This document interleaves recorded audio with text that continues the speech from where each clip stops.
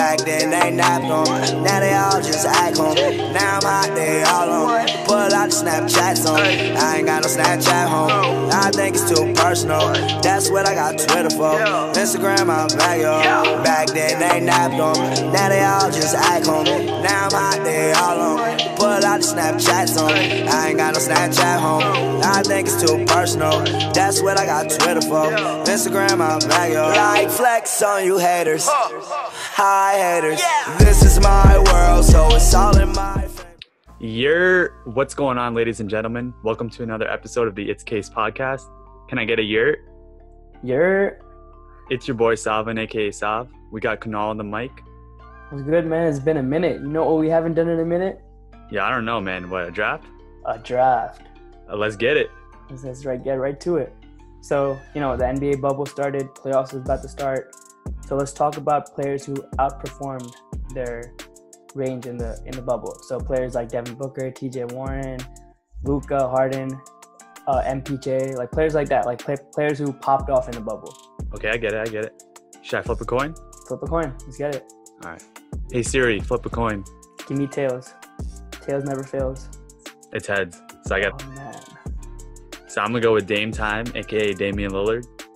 Okay, you got the bubble MVP. Yeah. Give me Devin Booker, young Kobe. All right. I'm gonna go with the European player, point guard for the Dallas Mavericks. Solid pick. Luka Doncic. Solid pick. Give me the league MVP, Giannis Antetokounmpo. All right. Not a bad pick. I'm gonna go with light-skinned dude from Denver Nuggets, Michael Porter Jr. Oh, that's a good pick. This man's been consistent for his whole career, popping off 30-point games. Give me James Harden. Step back, James. Nice pick. I'm going to go with my guy from Brooklyn. You know what it is. Karis LeVert. Good pick. So give me this kid. He's popped off in the bubble. Every game, about 30 points, except for against Jimmy Butler. Give me TJ Warren. All right. And now I'm going to go with the pick for my big man. Another good passer, Nikola Jokic. It's a good pick. So, you got a big man, but I feel like I got Giannis to guard your center. So give me Kawhi Leonard, lockdown D. All right. So that leaves our 5 players for each of our teams. I'm going to just list off who I got on my team, and you do the same. Sounds good. Lillard, Luka Doncic, Michael Porter Jr., Karis LeVert, and Nikola Jokic. Okay. I got Devin Booker, James Harden, Giannis Antetokounmpo, Kawhi Leonard, and TJ Warren. This is pretty solid picks, pretty much who was on the first and second team for the all bubble teams. And we're going to let our comment section and Instagram as well as YouTube decide who has the better team. Sounds good. Let's keep going. You know what time it is? It's Dame time. So Damian Lillard, he's been popping off in the bubble MVP. Only person that has beef with him right now is Skip Bayless. And you know where this all started, right? His Clippers game. So Damian Lillard misses 2 clutch free throws in the Clippers game to win that game, potentially. Pretty much chokes that game, but they still managed to get into the playoffs. But Skip Bayless calls him out after that game for being not a top player, not being at LeBron status, and, just hating on him. So Damian Lillard comes out, claps back. He's like, when Skip Bayless called me, he backpedaled on everything he said on Undisputed. Thoughts on that? So first off, I want to go back to the Clippers game. Mm-hmm. That game was it could have been crucial. You saw what happened to their playoff season. Exactly. By a Karis LeVert isolation. It could have come down that close. Yeah, and for all 3 teams. Yeah. For all 3 teams, it was the last game. So the Blazers would have been perfectly in a good position if they won that game before. Exactly. And another thing I want to say is announcers got to stop with this free throw line jinx. They always be saying, it's so rare that he misses free throw, and then he misses the next one. It happens all the time. He's made 90 out of the last 90 free throws in a row. Oh man, he misses the next one. I know it happens all the time. It just I don't know. It's can they hear them or something? What is it? Yeah, and obviously we expect this kind of behavior out of Pat Bev, but post game, Paul George was on one too. Yeah, he called out Damian Lillard saying, "Dame time running out, my G." And I don't know how. I don't understand how Paul George has the audacity to say that after Damian Lillard walks him out of the court last year. The really bad part. He just did the bye-bye last year. Between their family members, like Damian Lillard's sister and Paul George's wife. Yeah, they're going at it. And they acknowledge that it was mostly just on-court banter and Mhm. competitiveness and not anything personal. Yeah. So that's And fun to get into. and Patrick Beverley wasn't even playing that game. So I don't understand why he's chattering on the court when he's not even playing. Like, he was healthy. He's healthy enough to play. He chose to sit. Like, he had an option to play if he really wanted to come out and play. Now, he was chattering. Damian Lillard called him out on a three. Yeah. He said, "I want you out here." Yeah, and I think the level of Dame's playing at, he would have done the same thing to Pat Bev that he did to Paul George. That would have been good. But now Skip Bayless, he just keeps tweeting at it and keeps like poking the bear. He's and after that Clippers game, Dame's been on another level. 61, 50, 40. Like, he's popping off. Like, it's unbelievable. It's like putting the team on his back. Mm-hmm. Dame fans have a weird place where he's either underrated or overrated depending on the year it is. Like, it's weird. And Yeah, but point to a certain extent. It's like Dame talking like he's LeBron James or a player who's won an MVP, but never really had anything outside of NBA teams and All-Star appearances. So yeah, it's like Dame's in like a weird position in like the tiers, because I think he's an elite talent, but he doesn't get the recognition that like Steph Curry, Kyrie gets because they've won rings. So like, because he hasn't won a ring, he's like in that, like, people are like, oh, he's not that good. But like, his talent is elite, and when he takes over, he takes over. We've seen that time in and time out. But his supporting cast hasn't always been there. that's true. And also it's really tough for him because he's in the Western Conference. Mm-hmm. Like, am I really going to put him above Steph Curry, James Harden, even Luka? Yeah, so like, it's just, yeah, like Luka's younger, so like they're like, okay, yeah, like he's electrifying. But like, Dame's been doing it for so long, so consistently, and just hasn't had the playoff success. He only had first-round playoff success, and even Exactly. he has blown a lead. Like, he was the 3rd seed, the Pelicans 6th seed. Drew Holiday and their whole defensive scheme pretty much put the clamps on him. Exactly. So like, Anything. he's like in the middle tier where you want to say he's an elite talent and like the top tier, but then like, he has performances like that like, you're like, okay, maybe he hasn't done enough yet. But I think this year might be their year to like make some noise, because they have a solid team, and Lakers are a little banged up without Avery Bradley and Rondo right now. So their guards aren't there right now. So you never know, man. And the level CJ's playing at, like he played at the other day against the Grizzlies. Yeah, and also in the play-in round, Yusuf Nurkic, man, the way he was playing like so inspirational after his grandmother. That was good to watch. Like, him, like, having that, like, you just can't even describe the feeling like he probably went through, like, and still coming out and performing like that. Points, 20 rebounds. He was playing like so inspired. Mm-hmm. But like, the only thing I'm worried about, like, see, I think they could put up a good fight against the Lakers. I just don't know how much gas they have left, because Nurkic looks tired, Dame looks tired, CJ looks kind of fresh, but CJ has a back injury. We're not worried about their offense, right? We're more so defense. They couldn't stop Karis LeVert and the Brooklyn Nets on about 4 straight possessions. And even in the second half, John Morant went off. Exactly. They couldn't stop John Morant from getting to the rim. So it's like, and they didn't even have Jaren Jackson Jr. at that point. So exactly. So like, I think they put up a good fight against the Lakers, but like, I'm never doubting LeBron. Like, especially after that Warriors 3-1 comeback, I stopped doubting LeBron. So yeah, see what happens. But I think they'll put up a good fight. Maybe go 6 games. I doubt they'll go 7, but I think they could take a 6. I think it'll go 7 games regardless, but I think either team has a chance to win. Yeah, it's a coin flip. Yeah.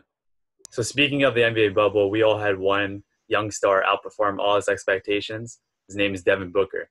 And the Phoenix Suns in general, they had about less than a 5% chance by most experts of making the playoffs, and they did not any worse than they possibly could have done. They did as best as they could. Yeah. And of this short, but we got to take a chance to look at their success in the bubble. So what do you? So I'm huge on betting, right? Like, as you know, and as most of our listeners know, I'm huge on betting. So before the playoffs started and before the NBA bubble started, they had odds for every team in the West to make it to the playoffs. So the Blazers, the Pelicans, the Grizzlies, and the Spurs. There were no odds for the Suns listed. Really? Yeah, no odds. And then they won 8 games and were a game away from pretty much making it in. And Devin Booker, man, I feel like after that game winner over Paul George, the whole of NBA Twitter was on him. Everyone knew he was coming, and their future's bright for him. Exactly. No, like he's a young player, and everyone wants him to get out of Phoenix.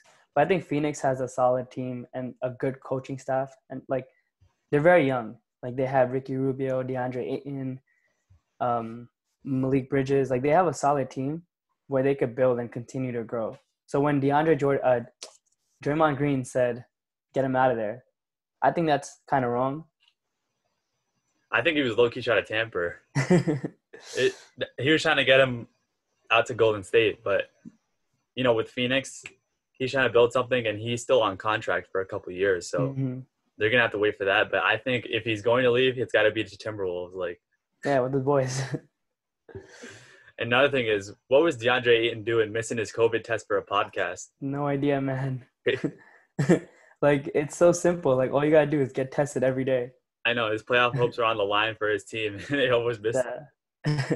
But he's very young too, and I think he's like this year was very off for him because he had the issues where he got suspended and then injuries. So him and Devin Booker hadn't had a lot of time together. So I think that's a big part of it. So now I think he's just like getting into his role and understanding like, I got what I got to do for this team. Another thing is the Phoenix Suns went without Kelly Oubre Jr. That's a big one. Gains 2 key role players on their team. So it's really surprising how they did so well. And exactly. Yeah, they did really well. Right after his All-Star appearance, he averaged almost 30 points per game throughout the bubble. Hit that game-winning shot, which was very Kobe-esque. Mm-hmm. And every game he said, Kobe's with me. Like he said it like every game after every game. So that was really inspiring. Yeah, I think he played his heart out. Like he did really well, and the Suns as a whole team came into the bubble without a chance, and they put up a great fight, and now everyone knows about them.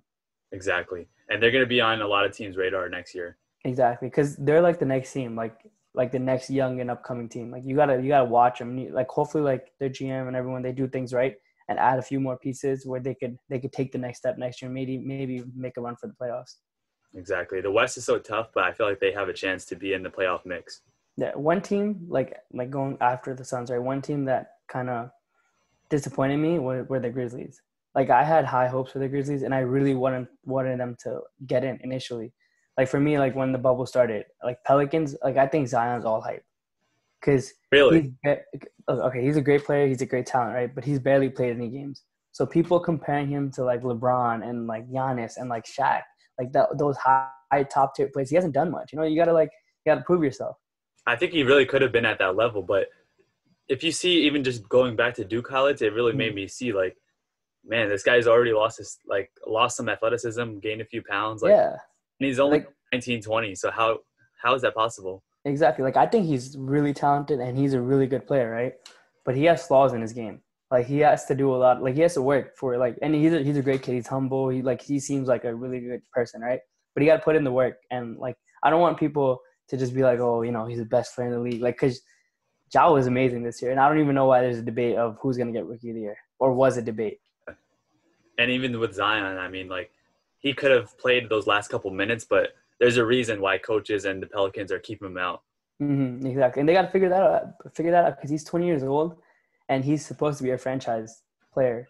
How is that possible? Like, I know some people can be what's quoted as injury prone, but if he's your franchise player and your playoff lives are on this line like that, you got to go for it. Exactly, I agree. Because the bubble was structured for the Pelicans to get in. Like the NBA wants to make Zion the face of their league. Mm-hmm. And another thing is with the Pelicans is JJ Redick's playoff streak was on the line too. He was on the sideline of the Spurs game. Mm-hmm. Saw his whole life flash. Yeah, I don't know what happened with that team, man. Like they had an easy schedule going in, and they should have been able to win more games. Even the Grizzlies, same thing with them. They had a hard schedule towards the back end of their schedule, but like the front end was pretty easy. They should have won those games and capitalized. I feel like with the Grizzlies, they had everything to lose, whereas all the other teams had everything to gain. Yeah, that's true. But they also had a 3-game advantage on all of these teams. Yeah. So and they shouldn't have dropped down to the 9th seed and had to win 2 games. Like if they won a few more games, they would have been easily the 8th seed, and all they had to do was win 1 game. Yeah. But they also had injuries to Jaren Jackson Jr. Yeah, that was a big blow. Yeah. Another thing is, what do you think about Lonzo's performance in the bubble? He was a no-show, man. No, he did terrible. He did terrible. It's like he wasn't even there. And after Brandon Ingram, Zion obviously is the top player. Brandon Ingram's right there, and then next is Lonzo. I mean, we started off with the bubble saying, "Oh man, look at Bi," but what happened to Lonzo? It's like, where is he at? And when we did the Pelicans overview, Lonzo was supposed to be our X factor, and he didn't show up. Exactly, his field goal percentage was like below 30% every game.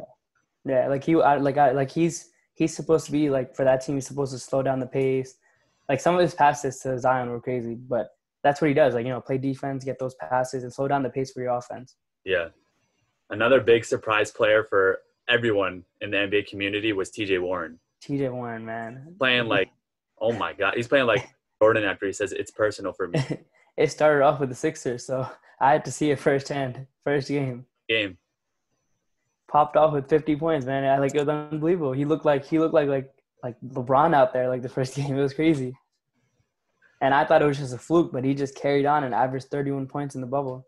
The thing with TJ Warren is we always knew he could score. He's been a consistent 19, high 18, 19, that kind of. Yeah, he's a solid player. What he improved on was his three-point shooting ability because he was a mid-range scorer, but he worked on his game throughout He took it to the next level in the bubble. He really improved his three-point shot because the majority of his shots that he scores are contested shots. So he really works for it, and he's that skilled. Exactly. He's a really solid player. And the Pacers have good coaching and a good team. Well, even Sabonis not being with them is big, but with Brogdon coming back and Victor Oladipo, if he matches his top performance, they'll be a good team and be a tough out. And you combine that with his competitiveness, the sky's the future. Sky's the limit for. No, the Pacers are a tough team. They have solid players that want to play and want to give it their all, including TJ Warren. And I'm excited for that playoff matchup with the Pacers versus the beef between Jimmy Butler and TJ Warren. But he can't do what he did against the Heat last time. I don't want TJ Warren just showing up with 12 points. I know. I'm looking forward to seeing what he's gonna do. Mm-hmm. Another young player, your guy, Michael Porter Jr. Yes, sir. he also showed up in the bubble. I mean, we knew that he was always capable of this. The pre-draft expectations for that draft with Luka, the 2018 NBA draft with Luka and Trae Young, they weren't even saying they were going to be the top picks. They were saying the first pick should be Michael Porter Jr. Exactly. Decide, because he has the same potential as a KD type player. Yeah, he's tall, lanky, and he can score. Score from all three levels. And I was in that draft, right? The Sixers had the 10th pick, so I was surprised. I know why we didn't want him because of the injuries, and we're focused to winning now. But right after, the Knicks were right there when they took Kevin Knox. Knicks messed up too, man. I don't know how he fell that far back, because in the draft I was like, oh, Michael Porter's gonna go next. Michael Porter's gonna go next, and so many players went ahead of him that shouldn't have. And the whole thing with Michael Porter Jr. is opportunity, and a lot of young players. You saw with Coach Mike Malone that he sometimes benches him when he makes a mistake. Mm-hmm.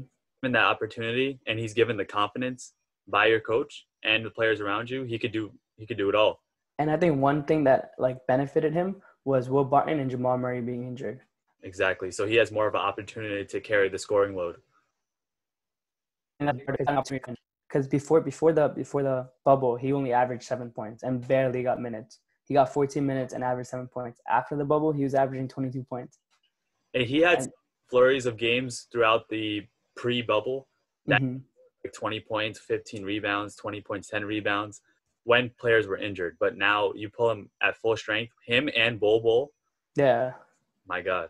Yeah, no, they have a really good they have a good balance of a good mix of players on their team. And I think Michael Porter will be a big factor for them going into the playoffs, because that'll most likely be their next guy. And if Michael Porter could be their second best player and reaches that potential with Jokic, Murray, that team will be really good.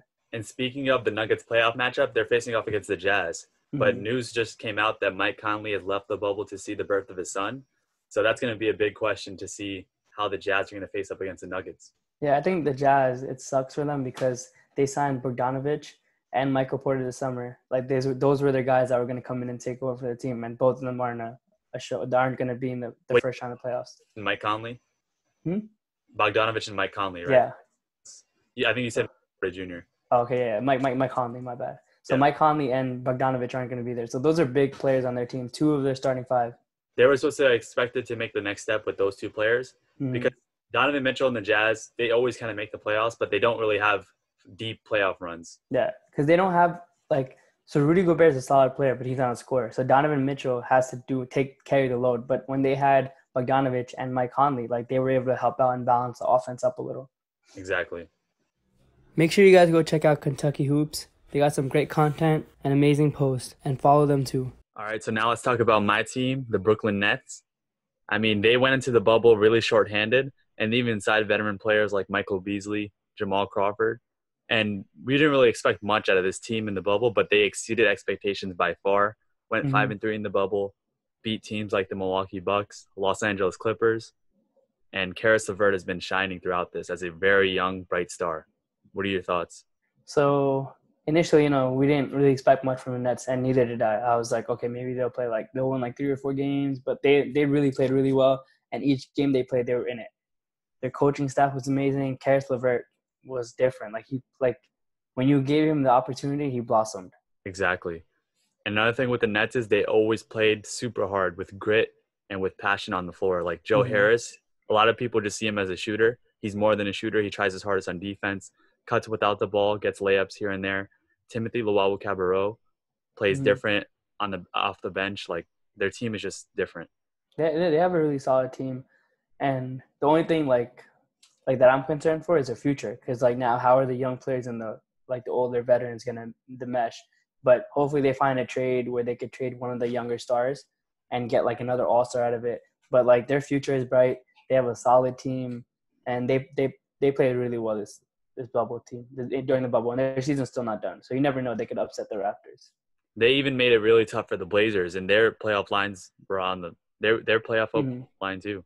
Exactly, because they're playing with nothing to lose. They have absolutely nothing to lose, because nobody cares how they play.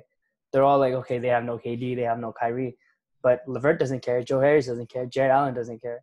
Exactly, and even they played without some games without those 3 players, and they still won against the Bucks. It's crazy. So what about Jacques Vaughn and his coaching style? I think after Kenny Atkinson left, nobody had any expectations. Usually, when an interim coach comes in, nobody really cares about him. He's just there in the lineup and taking over for a little bit. Yeah. But he actually did really well for the team, and the players want to play for him, and that's what it looks like right now. He's building a solid culture for these young guys, and they want to show up for him. Another thing with Jacques Vaughn is their coaching staff went into the bubble with the expectation of, let's actually make this a run. Let's try our hardest, do as best as we possibly can. And it's same with him and the team. He has nothing to lose.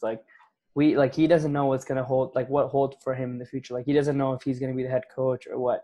But he's playing like he's the head coach right now, and he's coaching them to the top tier.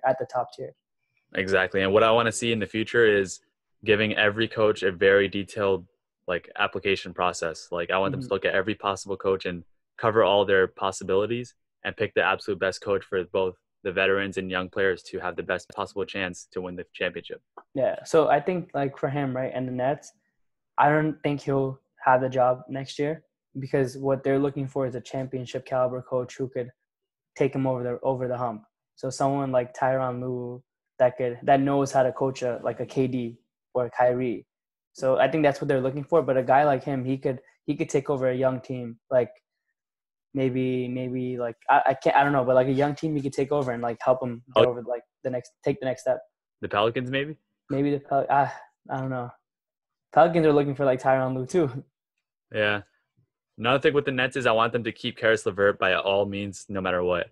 And trade somebody, just don't trade Karis LeVert, please. And what about Spencer Dinwiddie?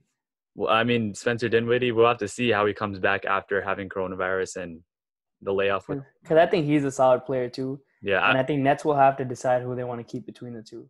Yeah. And Joe Harris is going to be a free agent this summer, so he's going to have some market share for sure. Yeah, I think Joe Harris is another one they should try to keep, because he's a player that could fit on any team. Shooters like him, you could just throw in there and he's going to shoot it. He's going to shoot the ball. I think they should keep Karis LeVert and Joe Harris. If they were going to trade, they're going to have to use one of those 3 players. So if they had to choose, they'd probably have to trade Spencer Dinwiddie. But I'm also fine with them just keeping the team mostly as is.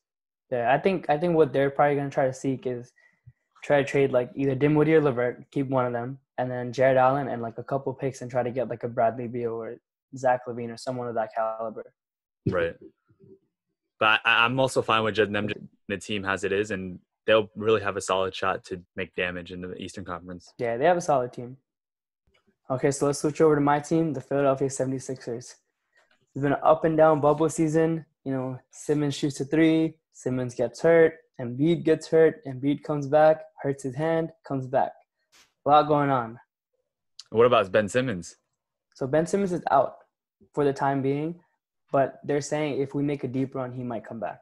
So that's iffy because, you know, we have to make a deep run first, and then he has to come back. Simmons first, man. The court is not the only thing he's missing. He's also missing his girl, Kendall Jenner, from I don't even – listen, man. Listen, I don't want that curse. Devin Booker. I don't want that curse, man. Devin Booker can keep her. I don't want Simmons anywhere close to her. Devin Booker, man, he's been popping off. Yeah, but every time she came to a game last year, we lost. Nah. So I don't want that. But, you know, Simmons is our best, like, on-ball defender, so losing him is big. But surprisingly, our offense has been more efficient with him off the court. So, in a way, it's a blessing because Embiid will have a lot more space to operate, and you could push shooters around him, and maybe he'll pop off and like he should. Like he's gonna have to drop like 40 points a game for us to have a chance against Celtics. It's gonna be a tough matchup, but we're 3-1 against them during the regular season, so I think we have a puncher's chance. Embiid's got to take advantage of the low post area. He can't be shooting threes or pump faking, trying to be outside of the mid range. He's got to be in the paint and operating out of there. And the Sixers shooters got to perform above their potential with Korkmaz and then Josh Richardson maybe potentially. Yeah, and Tobias Harris will be big too because this year's he's taken a big step defensively. So for him to continue that, and he's gonna have to match up against Tatum or Brown, so he's gonna have to be able to stick his ground and guard those guys. Like Tatum's gonna pop off for 20, 30 every game, but just to slow him down a little bit, especially in the fourth quarter, will be huge.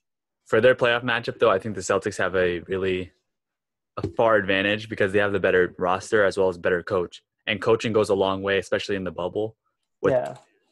Without like that kind of noise from the playoffs, it's going to be different.